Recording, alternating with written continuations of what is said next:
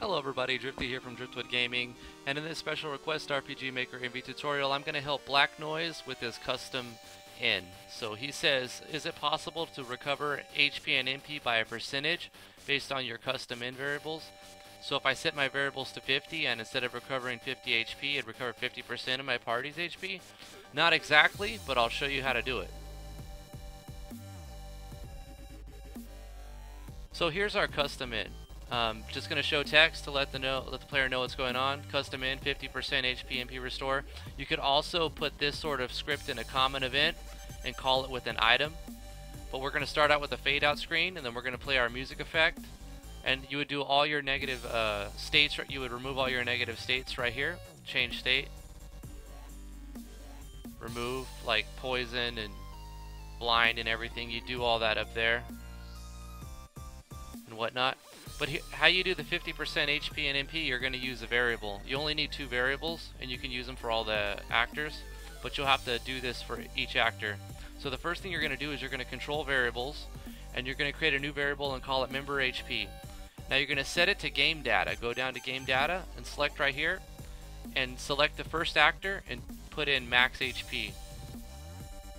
And then you're going to control variables again, that same variable, except this time we're going to take member HP, same one that we just put a value to, and we're going to divide it by 2. You can use any of these operations and multiple operations in a row to get the percentage that you want. And since you said 50%, we're setting it to 100% of its value. Now we're dividing it by 2.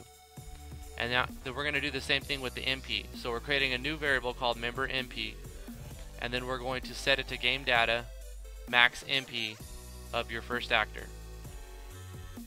Then you're going to divide that control variables again, divide that same member MP by 2, and then we're going to change HP. So you select the first actor that you just declared your variables from, increase by that variable member HP. Then you're going to control change MP, doing the same thing, fix for the first actor, Driftwood. Increase, it'll be whatever actor you want. And then for the operand, you'd use the same variable member MP. So those are right here under actor, change HP, change MP, change state. All of that stuff is right there. You can use that same variable for your next actor. So after you get that done, you can basically copy paste this, paste that down here. Now we're going to change it to the next actor. So we're going to go member HP, set it to the game data of this member, max HP. This can stay the same because we're just dividing it by 2. Now we're going to change the member MP game data to this actor. Once again, this stays the same because we're just dividing it by 2. But we need to change this because we're not selecting that member anymore. We're going to this member.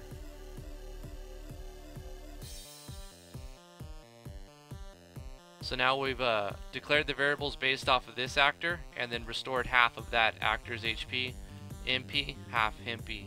And we've got 3 actors here, so let's look at that in game. Right here I've just got an event that's going to take HP and MP if we walk on it, so that's how we'll get damaged.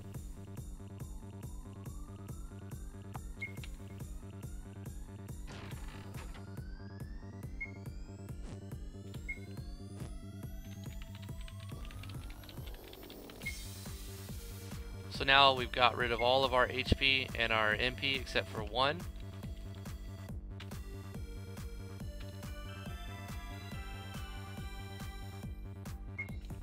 And you see we restored half of our HP and half of our MP. You only need 2 variables and you can get all your party members done in one event. So that's going to do it for this tutorial. Hopefully you found it helpful and informative. If you did, remember to like, favorite, share, and subscribe. Thank you for asking your special request. If you have any more, leave them in the comments below. Thank you guys for watching this video. Thank you for being awesome, and we will see you in the next tutorial.